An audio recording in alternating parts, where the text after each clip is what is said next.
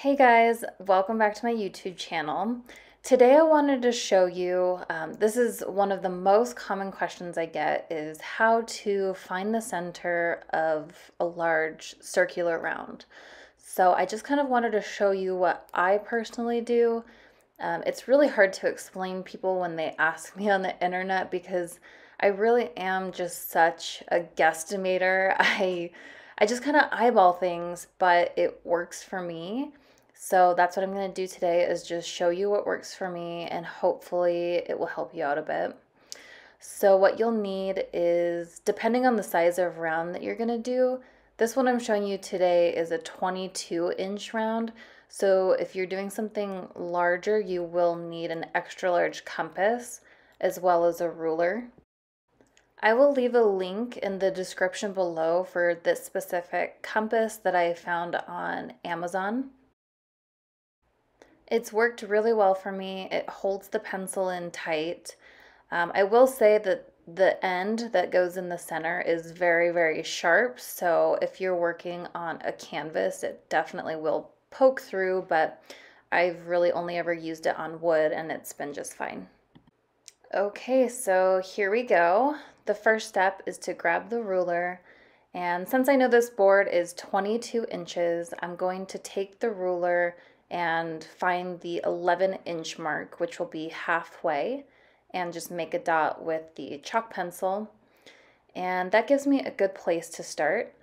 Then I take the compass and put it in the center there, and then this is chalk pencil, so it comes off very easily, but I just kind of walk it all the way around and see if it's even and make some adjustments if it's not quite in the center. And I just kind of move it around the edges and do my best to find the center. I know it is not perfect, but honestly, this is the easiest way that I've found so far, and it's worked pretty well for me.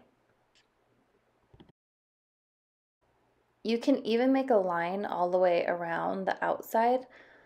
Since the chalk pencil you can erase pretty easily, so you can make a line and then just make sure that it's even all the way around. If not, you can make some adjustments and try again, but it is really just guesswork, estimating, eyeballing.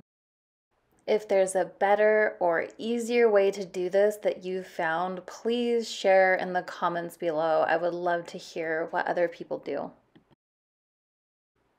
Next, as a little bonus, I will show you how to measure out for a mirror. I will be using this 22-inch board to make a mirror.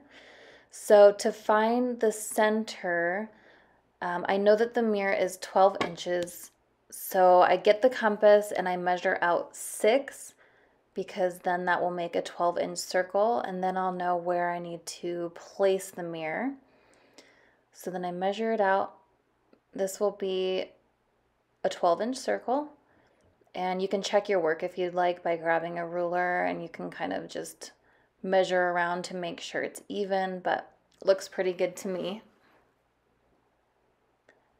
Then, since I don't really plan my patterns ahead of time, I just make a bunch of circles around. Whether I use them or not doesn't really matter, because if I don't, they can always be erased if they're showing through, but most of the time the lines get painted over. I do just go with the flow when it comes to patterns. I don't really plan them out ahead of time, so I do, if I like to do dots all the way around, I will use the circles to make a perfect circle, but other than that, it's just kind of freehand. And voila, we are finished. I do still need to erase the guide marks on there that you can still see showing through and pop on the mirror. I am super happy with how this one turned out. I hope you guys enjoy this.